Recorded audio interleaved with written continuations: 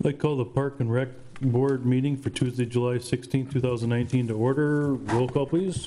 Mark Hestonia. Here. Justin Minor is excused. Mark Williams. Here. J.C. Dansman. Here. Aideen Hess. Here. Deborah Lundberg. Chris Serbel. Here. Please stand for the Pledge of Allegiance. Allegiance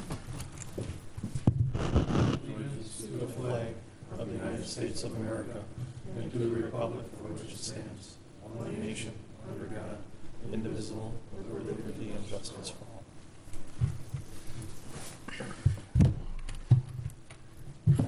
Need a motion on the agenda. Make a motion to accept.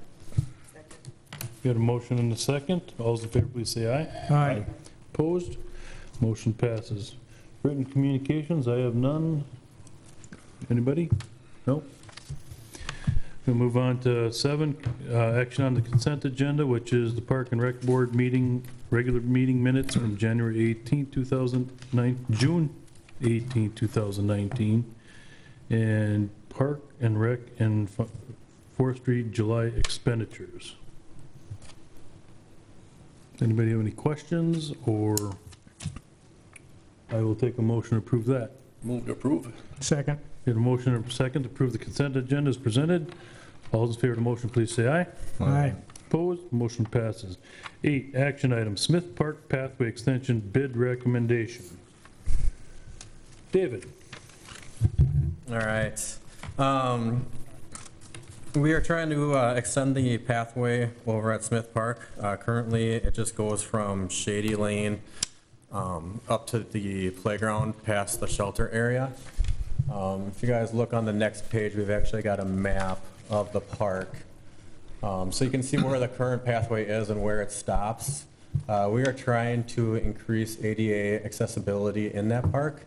So we are proposing to extend from the current stopping point around the playground over to the View Lane cul-de-sac. That was the base project that we have for this. And then our alternate one is going to have the same starting point, but going over to the tennis courts. And it'll actually go up to the concrete slab that we have for the porta potty. And then our alternate 2 is going off of the current pathway, and it is going up to the drinking fountain. Right now, that's just a crusher dust pathway that we have over there. And we do have a lot of issues with kids in the park taking the crusher dust and actually jamming it into the drinking fountain. So it's kind of a big maintenance issue that we currently have. We are having the maintenance guys unclog that almost weekly. So that would be a nice addition as well. So this is a budgeted project. The budget for the project was $19,000. The total for all 3 of the projects, or all 3 of the pathways, is $20,160.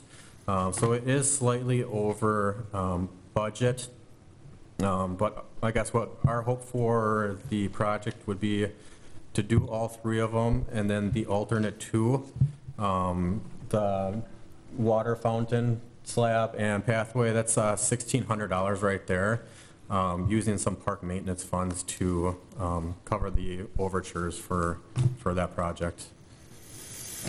This was part of our comprehensive plan too, wasn't it, Rex?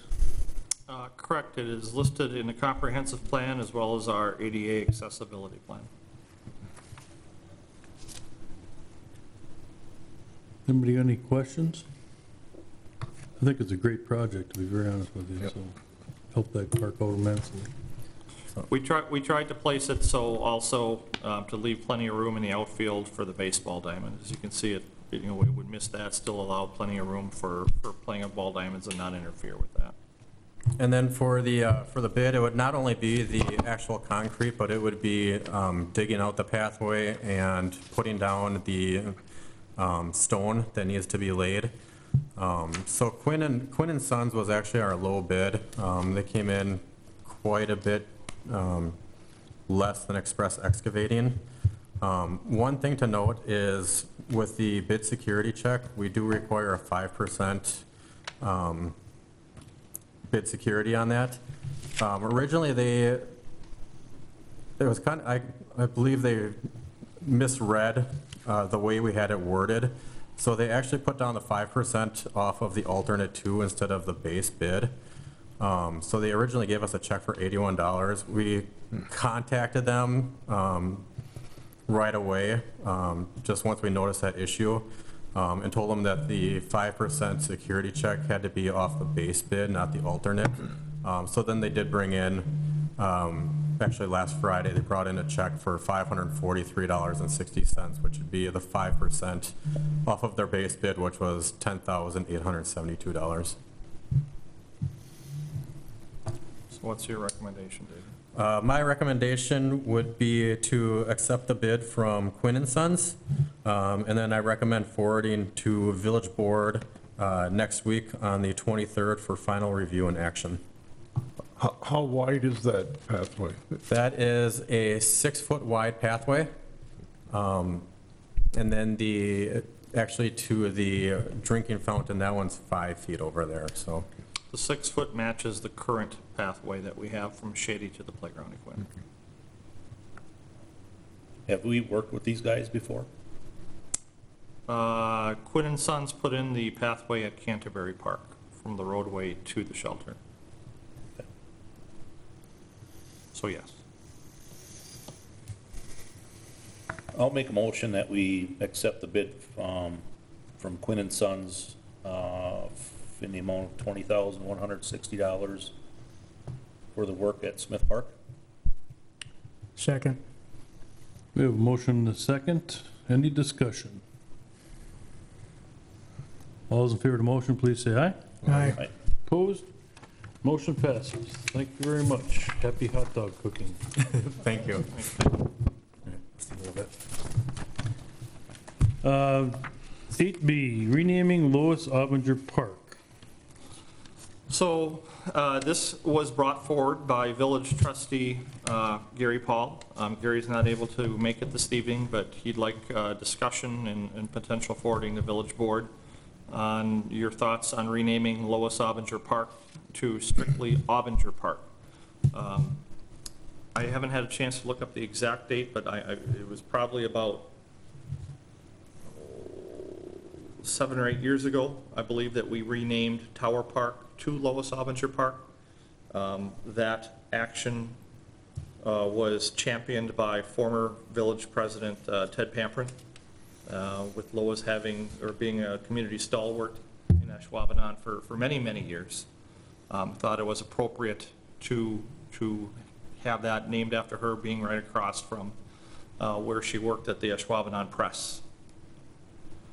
With the passing of Village President Mike Obinger, Gary also felt, the whole family's contributions is certainly noteworthy, and therefore he'd like to have discussion and see the name potentially change from Lois Obinger Park strictly to Obinger Park, or potentially Obinger Family Park. We talked with Ted on this, Ted Pamprin, who originally championed the Lois Obinger name, and Ted was fine. In fact, he thought it was a good idea to name it strictly to Obinger Park. I called Annette Obinger, Mike's wife. Annette was kind of going back and forth on it. She didn't have an issue with it. Her concern was that there were multiple other people in the village, Tony Frigo, John Monfiles, a few other people,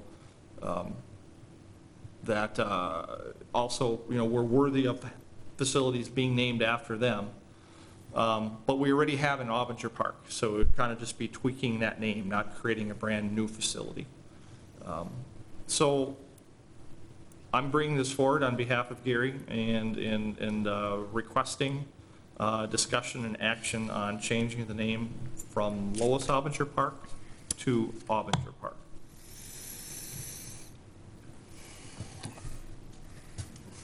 I have no concerns with that. I think it's a great idea. Feel the same way. I think it's good idea, and it kind of pulls Mike's name kind of into it, so I'm all for it. I like the idea also. I don't have a problem with it. I mean, I just, I know that when they named it for Lois, that was for her time served on the park board and giving to the community, and I don't know, the only reservation I have is losing that contribution, I guess. You know what I mean? It's not losing it, but it's, Sure. No, I get it, Mark. I can't speak for Gary on that, what his thoughts were on that. I'm just bringing this forward on his behalf. but I don't have a problem with it at all. I guess, I mean, one way or another, and I just, that's the only negative I can see about it. And I think it's great in the fact that you're honoring the Obbingers, both Lois and Mike.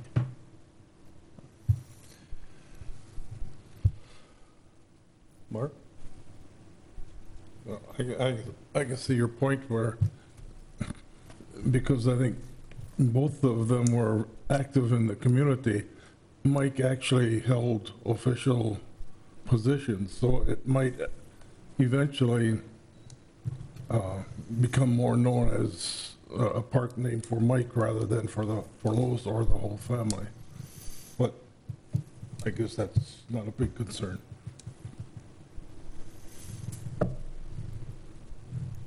I don't have a problem on moving it on the village board and having a discussion there on renaming it, I guess, and see what the village board thinks about it. But that was the only thing that I could think of is, you know, it's honoring Lois, is what that park is doing. Do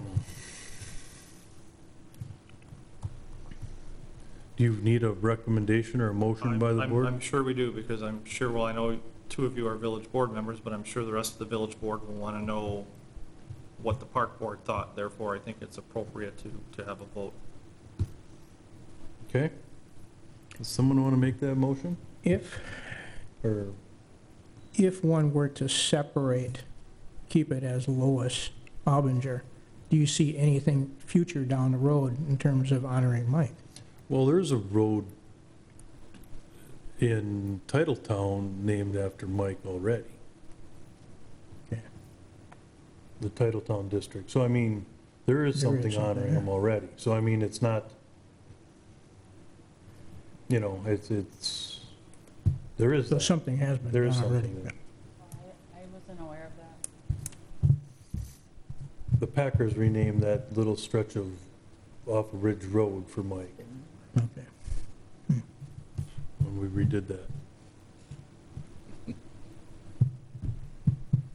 feel that they were equally, Debbie, you're going to have to talk a little bit I'm closer. sorry. Oops. I thought they were both equally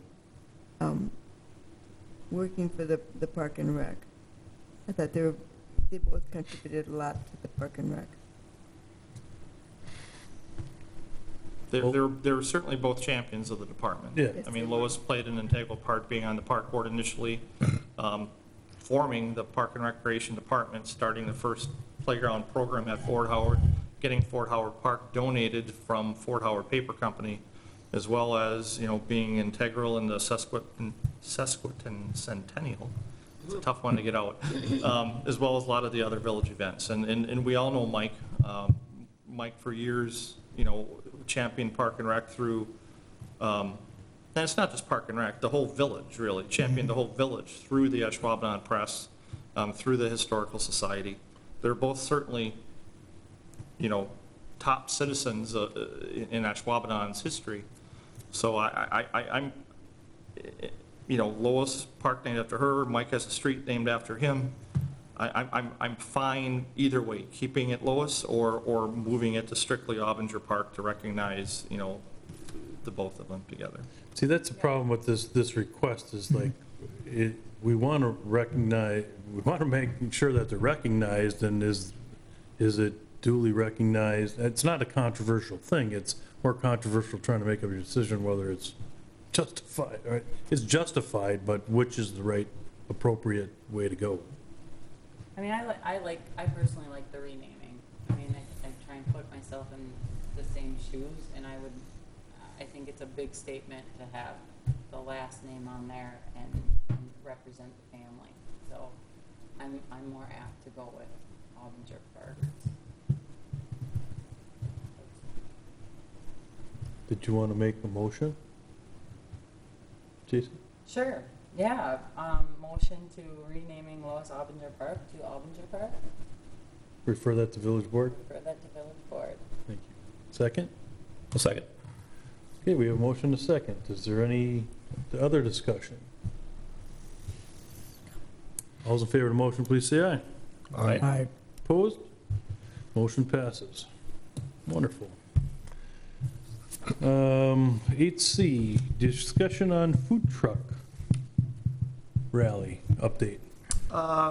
There'll be a more thorough one at either the August or September Park Board meeting, but I just want to say we just got done with our second rally. The first two have been, I would say, successful.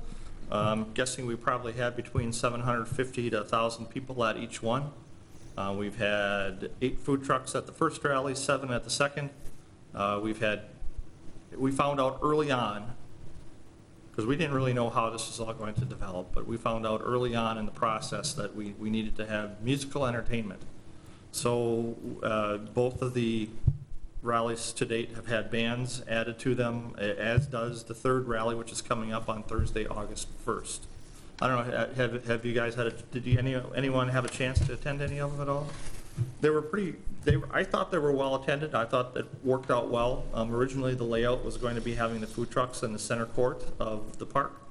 Because of how wet it was in mid-June, early June, we decided to have the food trucks on the main roadway and make the people kind of loop around the outer roadway closer to the lake. That worked out so well the first time, we decided to do that the second time, and we think that really now is the layout that we should be having. So I think it turned out well. Mark, I know I saw you there at both of them, right? Comments, thoughts on the rallies today? Everything was just fine. Did you try any special food? If you can feed me, I'm satisfied. So we'll have more of a, I just didn't know if anyone had any questions, but I did want to say that the next one is coming up on Thursday, August 1st. They've been going over well to date. Some really good turnouts. We've had movie nights in the park following the first two.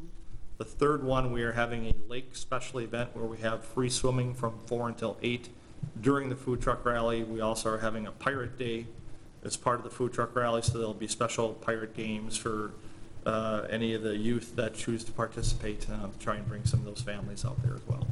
So it really is more of a family food truck event. I know a lot of times food truck events are more for the younger set, I guess maybe, and with louder bands and the beverages that are served. But I think we're doing a good job really keeping it a family-friendly event. We have a lot of games set out. We have 6 to 8 sets of beanbag games for people playing, and we're not leading them. At first we thought people wanted us to try and help lead the games. They just wanted to play. So the second one, we didn't even bring in extra staff. We just put out all the games, and people walked over to all the different game areas and just played on their own, and it worked out great. And we're going to continue doing that. So, any questions on the rally? I just wanted to kind of bring you up to speed on how those first two went. And Are the food truck people satisfied? I would say the majority of them are. There's a couple that felt, we had 1 or 2 too many trucks. But the other, it really depends on what you're selling and stuff like that too, because I would probably say 80% of them were happy. They all have a certain dollar amount that they need to make, and I would say most of them did well on that. And the one that was happy on the first rally, was not happy, did great on the second rally. So who knows? Maybe they decided, we've tried these other ones on the first rally, now we're going to try the second group of trucks, and now all of a sudden they were one of the ones that they tried the second time, And there were lines at that particular truck the whole night. So, all in all, I think, I talked with a couple of vendors, and they felt they did well at the second one also. You can't patronize all of them at one. One person can buy something Some from all. people try, Yeah. So get there early. I think a lot of people are experimenting and trying different Yeah. things too. And that's a good point, Mark. Obviously, what we try and do when we invite the different vendors in is we try not to have duplication of foods from each truck. Yeah. So that, you know what I mean? So, because otherwise, if you want a taco, or if you want, barbecued beef, well, if there's more than one person that is serving barbecued beef, then that splits that person's profits, because, people are trying to figure out which one to go to. So we're trying to divide it up a little bit. We have a couple new ones coming up. For the third rally, I think we have Rustique Pizza coming in. So I know a lot of people are kind of excited to see what they bring, as well as Philly's in York, which has Philly cheesesteak sandwiches. So that'll be a new one that neither of them have been to the first two rallies. So we try and bring in a couple of new ones each time, just to try and mix it up and get some variety in there. So hope to see you on August 1st. Stop by. Okay. Thank you, Rex. And we'll go on to the Park Rec Forestry Department report for July. Well, a lot of stuff going on. Park programs are in full bore. A lot of the programs are going, trips are going well. Argonne Park playground equipment has been ordered, supposed to be delivered mid-August, August 14th specifically. And then so we're looking at a late August, early September install for Argonne Park equipment. Our first neighborhood special event is tonight over at Fort Howard Park. I believe that is Hotel Transylvania 2 for the movie, and then right now they're starting to serve the hot dog lunch and doing all the games with the kids. Also going on tonight, if you're really excited about doing something, stop on over, because when I'm done here, we've got one of our corp meetings going on tonight over at Fort Howard as well. So hopefully we'll have some people giving us some opinions on park facilities and amenities and what some of their visions are for the future. We have not had good luck with the first couple of meetings in terms of people showing up. But one of the things that we didn't do this year that we did back in 2014 is that we typically did neighborhood mailings. We did not get numbers that we were looking for, any people really. We've had some online surveys filled out, but we haven't had people showing up to the ones we've had in the parks. So we're back to doing mailings now. And we're hoping, since that worked back in 2014, kind of reminded people that the meetings were there, for those that aren't on Facebook or look at our website, that type of thing, that'll spur some interest in people showing up, giving their thoughts. June, I'll be honest, was not a good month for Ashwaubenon Lake. July looks like so far to be a lot better. We had almost 700 people on Friday and Saturday of this week. Sunday was almost at 1,000 people, so obviously the 80-degree weather and the humidity brings people to the water. So if that continues, hopefully we'll be able to make up some lost ground in July. Because June was not good. As you know, it was like barely got out of the 60s on most days in June. And I think if we were open half the month of June, we were fortunate. Ed and Joanne Kirchmar donated a new solar-powered scoreboard for Clipstein Park. Our crews put that up 3 weeks ago. So that is the village's first solar-powered scoreboard. Being a site that has some contaminants underneath the ground, we thought that might be the best way to go, because the wiring underneath the ground was giving the board issues, some shorts, so we had to go with the solar-powered one. And so far so good. We've used it. It's been used and it's been working great, so exciting about that. The NRDA project, if you've gone out to Ashwaubenon on the North Point, you're going to see contractor fence around an area with a barge and a couple heavier pieces of construction equipment. They're building 2 fishing shoals just off the North Point of Ashwaubenon Park. That's part of the NRDA GLRI grant. As part of that, they're cutting down some trees along the waterfront, felling them into the water, picking them up, taking them on the barge, and then sinking them, anchoring them down with concrete collars that were taken out of the old Mike McCarthy Way project that we've been saving. And they're using those as anchors for those trees, and those will be used for fish habitat.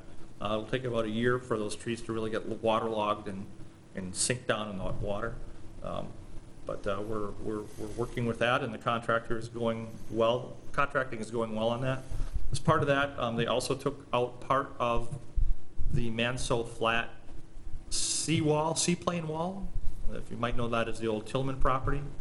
They put two culverts in that, so that water is able to move in and out of that seaplane area, and hopefully will not be as stagnant as it used to be.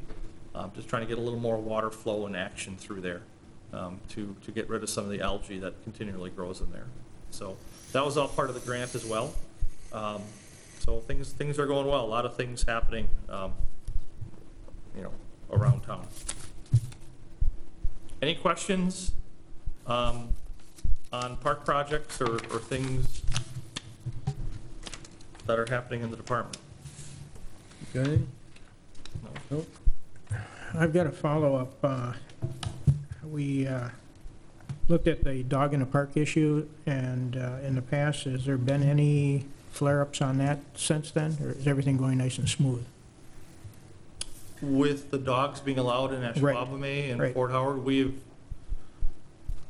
I have only heard of one, and it's no different than it's been for the last 5 or 10 years. Sometimes people bring their dogs into the baseball area to watch their kids play baseball. And if they do that, if someone has a concern, they have two options. They can ask the person to take their dog out, or they would call public safety, because dogs are not allowed in the baseball area, in the places where people congregate, basically. But I don't think, Dean, that is from the emphasis on allowing your dogs. I think that's just, we've had that from, quite honestly, day one, just people bringing their dogs in. And I'm sure their dogs are very friendly, but, not everyone is a dog lover, and some people are allergic to dogs, and therefore, people need to be cognizant of both sides. Okay, a couple other items. Back in the spring, there was an issue there. We didn't have enough lifeguards for Ashwaubenon. We're okay with that now. We got everything just good, up and running. We're doing well. Mel has done a great job of recruiting some extra people, and we're up and running, and we are not short when we are staffing people. And since our drone ordinance, have we had any drones in Ashwaubenon? I don't know. Okay. I have not seen any, but I'll be honest. It's a good park. I would think if I had a drone, it might be a place I'd be interested in flying them, but I haven't seen people fly them, and no one's reported to us that there have been people flying them. So there's been no issues. Okay.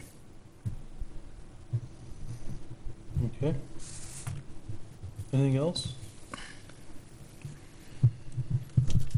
Okay, items for next agenda? I've got one more quick announcement, Mark. Okay. Tomorrow, Let Me Be Frank should be a great concert at Clipstein Park, 11:30 till 2. It's also Ashwaubenon Senior Citizen Day. Lunch for Ashwaubenon seniors, show your ID for only $2. That's either a hot dog, hamburger, or brat, along with chips and a drink. So it usually brings out a pretty good crowd. I know it's supposed to be warm tomorrow, but it's still going to be a great show. Frank always puts on a good show. And then Daddy D the following week, also a great show, and that's going to be sponsored by, and tomorrow's sponsored by Woodside Senior Communities, and then next week is Daddy D sponsored by the Ashwaubenon Business Association, also their restaurant rally day. So some fun ones coming up. Okay. Next agenda, CC operations update. Okay?